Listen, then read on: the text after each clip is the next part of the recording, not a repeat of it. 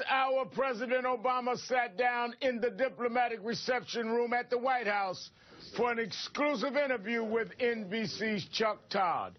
Watch. Thank you, Mr. President. Great to see you, sir. Nice to see you. I will start with health care. Yeah. It's probably the most quoted thing or re-quoted thing you have said in your presidency. If you like your health care plan, you can keep it. You said it a lot during the run-up.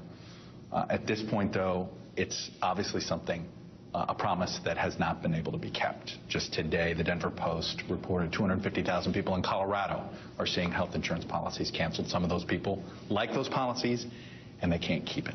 What happened? Well, first of all, I meant what I said, and we worked hard to try to make sure that we implemented it properly. But obviously, we didn't do a good enough job, and I regret that. We're talking about 5% of the population who are in what's called the individual market. They're out there buying health insurance on their own.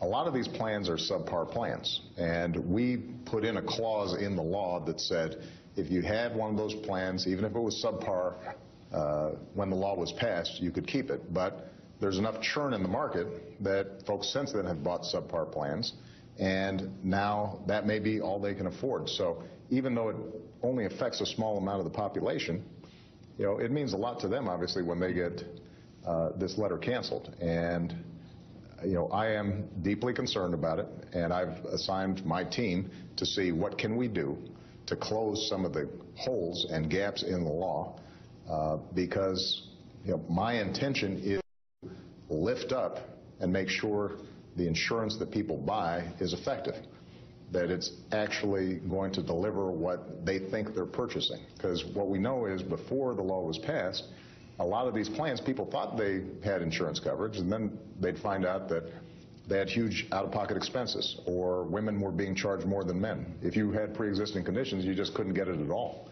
And we are proud of the consumer protections we put into place. On the other hand, we also want to make sure that nobody is put in a position where their plan's been canceled.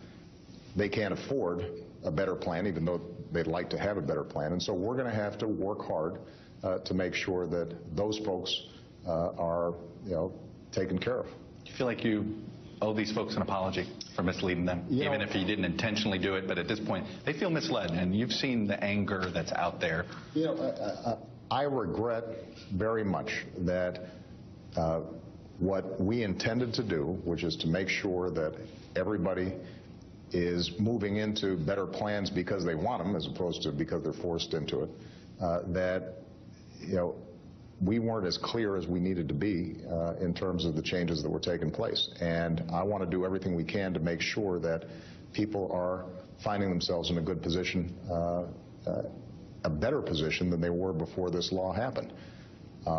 Keep in mind that most of the folks who got these cancellation letters, they'll be able to get better care at the same cost or cheaper in these new marketplaces because they'll have more choice, they'll have more competition, they're part of a bigger pool. Insurance companies are going to be hungry for their business. So the majority of folks will end up being better off, of course, because the website's not working right.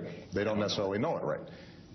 But even though it's a small percentage of folks who may be disadvantaged, you know, it means a lot to them, and it's scary to them. And I am sorry that they you know, are finding themselves in this situation based on assurances they got from me. We've got to work hard to make sure that they know we hear them and that we're going to do everything we can to deal with folks who find themselves in a tough position as a consequence of this.